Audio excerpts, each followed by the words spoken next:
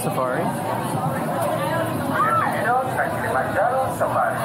Para su seguridad, permanezcan sentados. Loading area right here. Manos, brazos, pies y piernas dentro del vehículo. Y cuide a sus niños. Gracias. Hello, everyone, and welcome to Kilimanjaro Safari. Before you begin your trip, you should know that the unpaved roads of the Karachi Wildlife Reserve are rough and rugged terrain.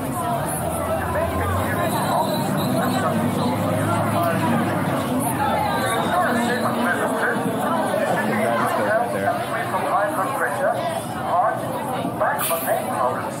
motion sickness, or other conditions that could be aggravated by this adventure. Expected water station online. Once the boat is started to boat, hands up. The whole time.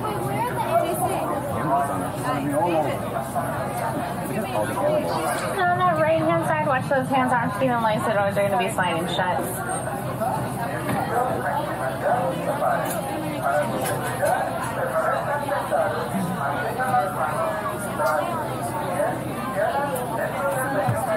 Asante Sana. Now Jumbo everyone, welcome on board. My name is Melissa. I'm going to be your guide out here today on the Harambe Wildlife Reserve. Now if you look up above you, you'll see an animal spotting guide. That's going to help us ID some of those animals while we're out there. We are going to do our best to see as many of them as we possibly can. But while we're out here, I do ask that everyone does just stay fully and completely seated because it can get pretty bumpy out here. And keep your hands on feet and legs inside the vehicle at all times.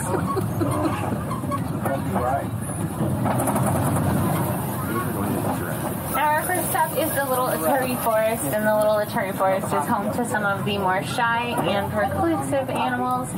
If you look up there on the right-hand side, we've got an okapi. Now, the okapi is the closest relative to the giraffe. We know that based on their facial features, although a lot of people tend to think they're related to zebras. That is mainly because of those markings that they have on their hind legs.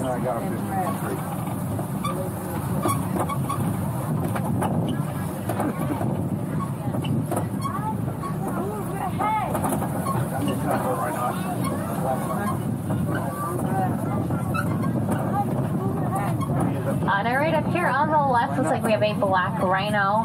Now black rhinos are able to run up to about 35 miles per hour, but they're also able to gallop just like horses. It's a rhino.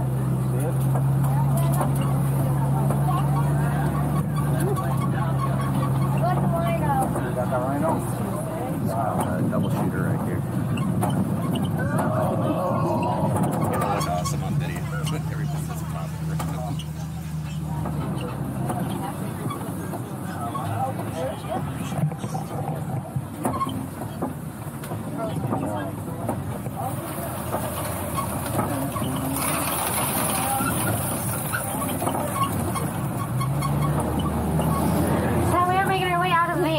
Forest and heading into the Safi River. The Safi River is one of the best places for us to find hippos. But if we don't see hippos right away though, it might be because they are able to spend just about 8 minutes at a time underwater without having to come up for air. So if you look down the water for bubbles, we might get lucky and stumble across some.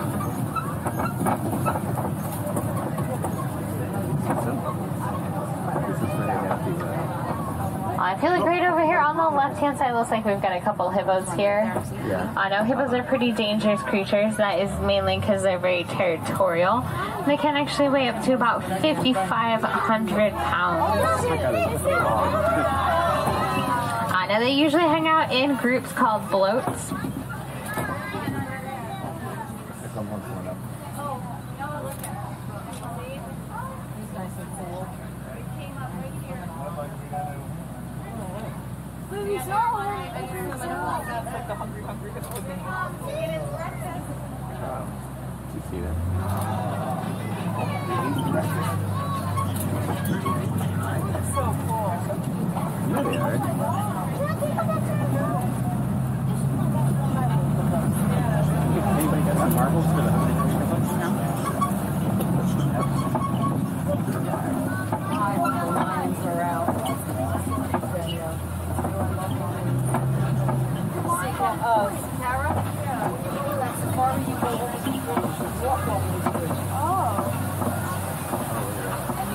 Like, you can do it behind the scenes,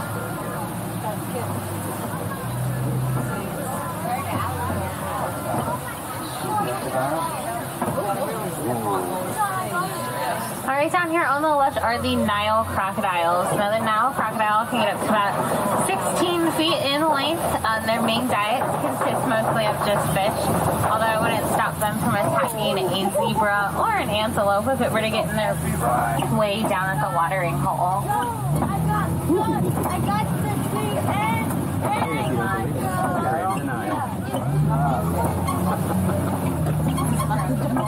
Yes, it is. This is like Jungle Fish awesomeness. We need to see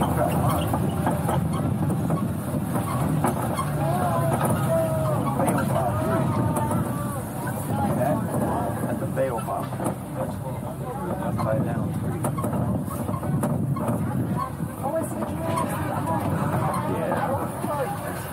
We're making our way out here onto the savannah. The savannah is going to be home to some of the more famous animals like those giraffes and elephants. Oh, that's pretty. You're going to get closer. Over here, wilderness. Now if you look right over here on the right-hand side, it looks like we've got a herd of white-bearded wildebeest there. Now every year they take part in something called the Great Migration, where just about 1.5 million of them will travel about 500 to 1,000 miles in search of new watering holes and new vegetation. There's also some sable antelope back there. Now the sable antelope are the official emblem of the Harambe Wildlife Reserve. Their reddish brown coats are just going to end up getting redder the older that they get. Look at all the grass. That's why they have this thing, because they live in. That's scary.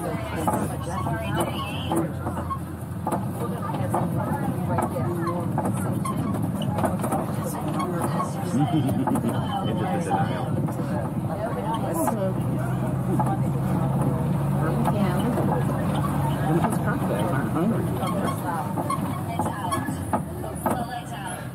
Down there on the left we have the wild African dogs. Now these guys live in clans.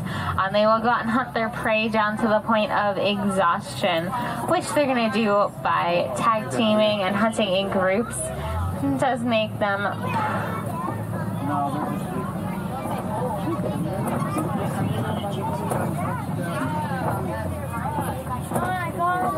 got him? Good job.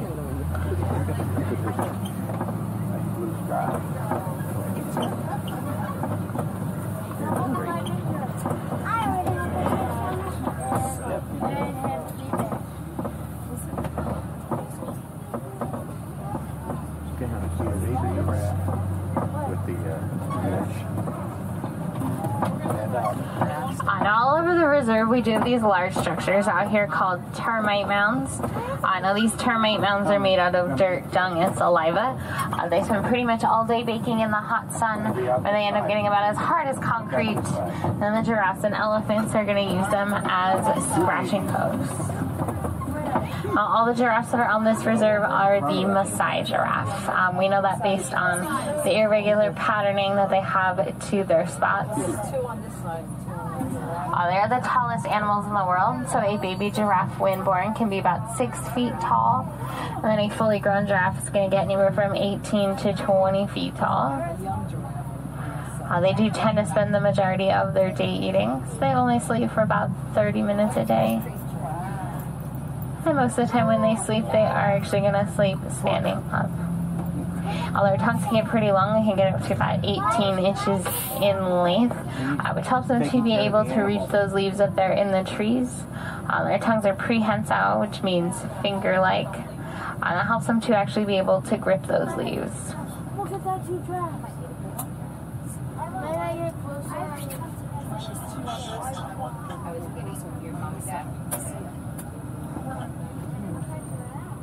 Gotta be some animals in the roadway somewhere out there. Probably when the animals play the road, animals in the road right now.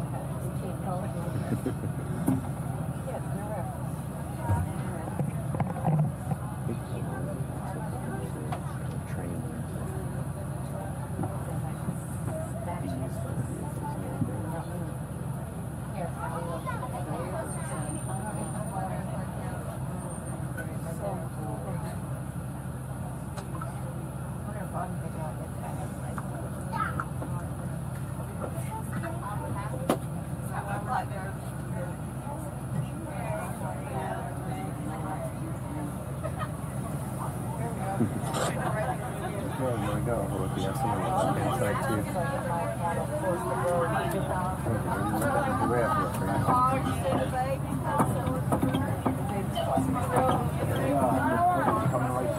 We gotta walk right in front of our truck and stop us. Look at that. He's walking right in front of the truck. Come over here. Look on this side. See him? Cross the road. Look at them. They are incredible. Here, I'll move back like this way. Wow. This is the first I've ever had things with your house. More of them.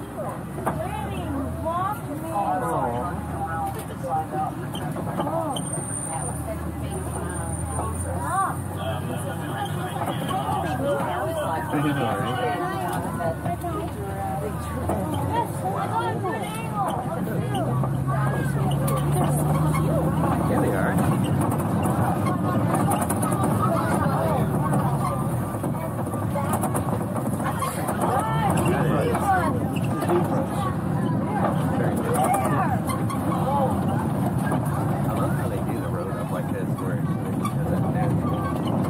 Now right over here on the right-hand side, we've got some tiny little springbok. Now the springbok get their names because when they're excited or frightened, they're able to jump about 6 feet into the air, which is going to be referred to as plunking. And then we have the Hartman's Mountain Zebra. Every zebra has their own unique stripe patterning. No two zebras are going to have the same patterns, which is kind of like how we all have our own unique fingerprints.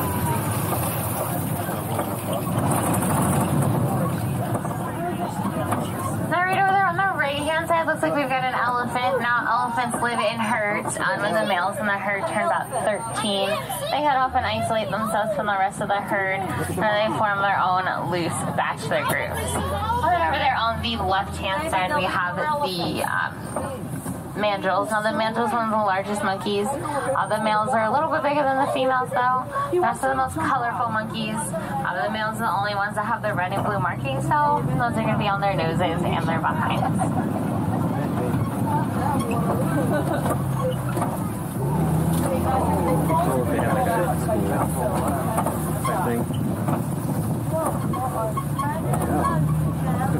That's really nice safari. Thankfully, the monkeys turned it over.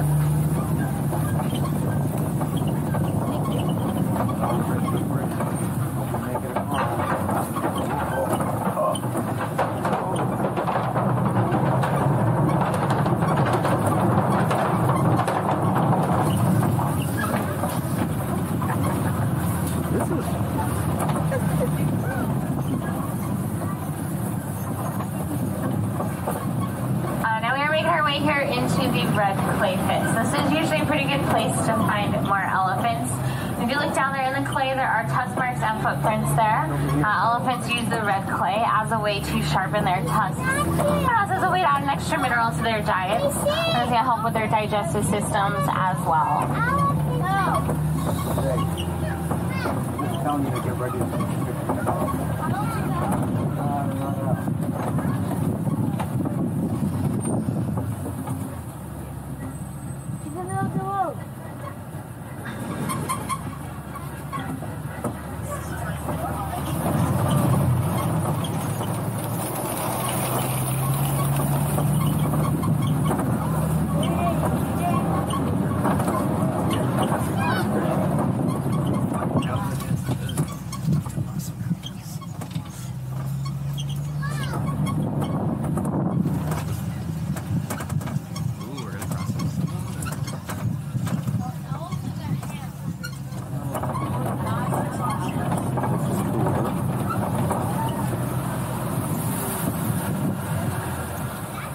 What's supposed to be in there? Elephant.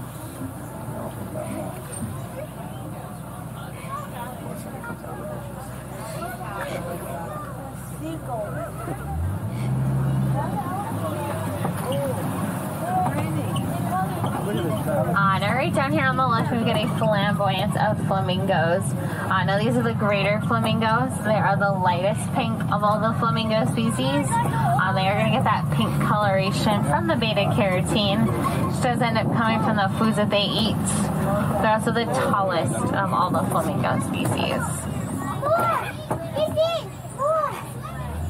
Pretty, right?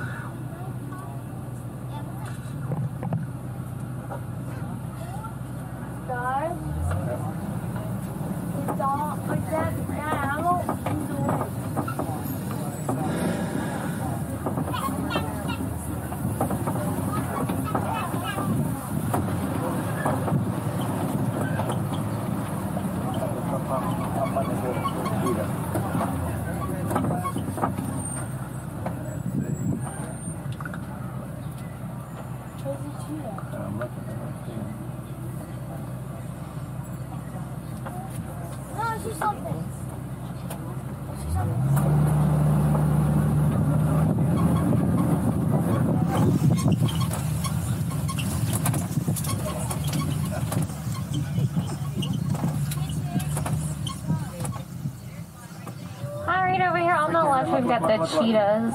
Now the cheetah is the fastest land mammal. They can run up to about 70 miles per hour. They're going to be the only cats out here on the savannah whose claws will not fully retract, which is going to help them grip the ground while they're running. But they're also going to be the only cats on the savannah that will purr.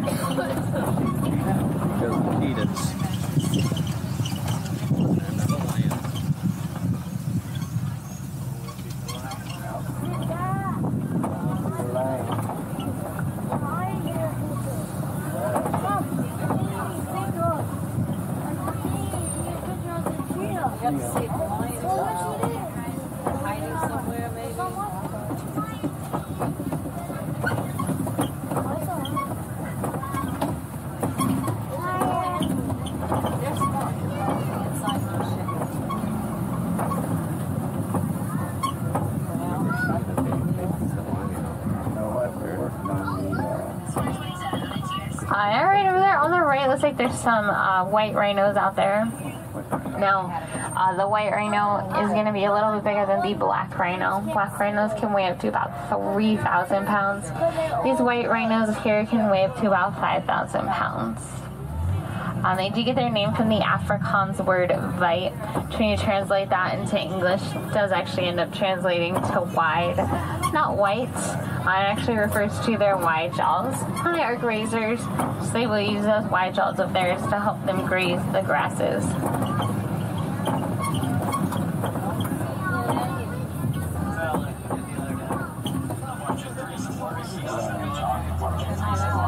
They're working on it, so they may not be letting them know. And lions up there, sleeping. No, there's a lion up there. Yeah? No, Usually there are, but they're not out today.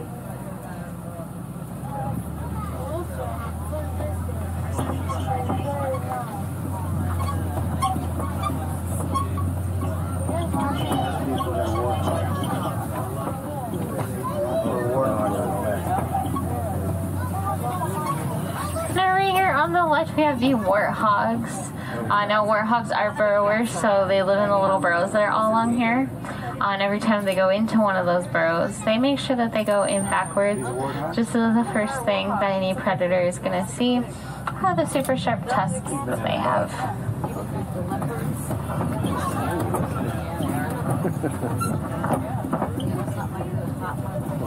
We're going to get another look at those rhinos over here on the right hand side.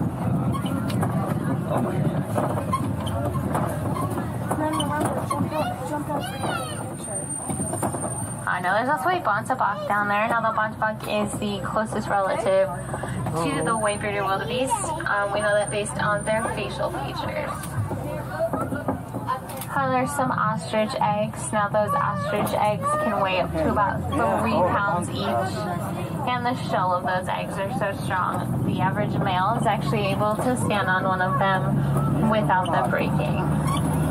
The ostrich is the world's largest bird. They're, however, completely flightless.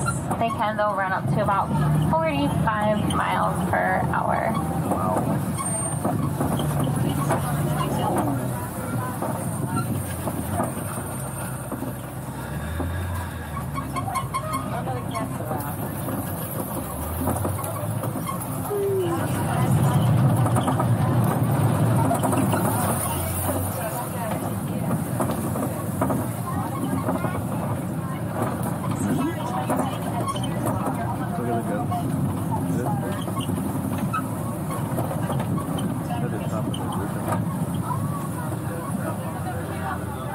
Now right up there on the left, we get the Nigerian dwarf goats. Now they are one of the only domesticated animals out here on the reserve. They're super active and playful. They love running, jumping, and climbing on everything. That's about as tall as they're gonna get. They will only get up to about 2 feet tall.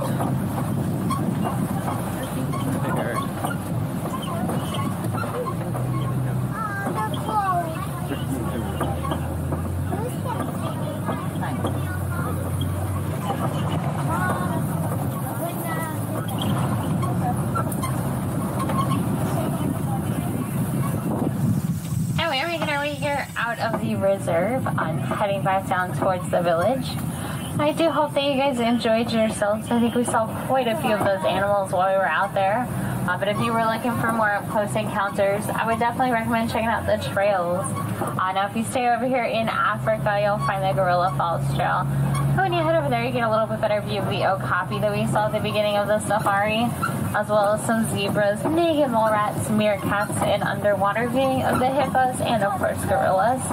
Then over in Asia, you're going to find the Maharaja Jungle Trek, where there's some bats, tigers, and a Komodo dragon.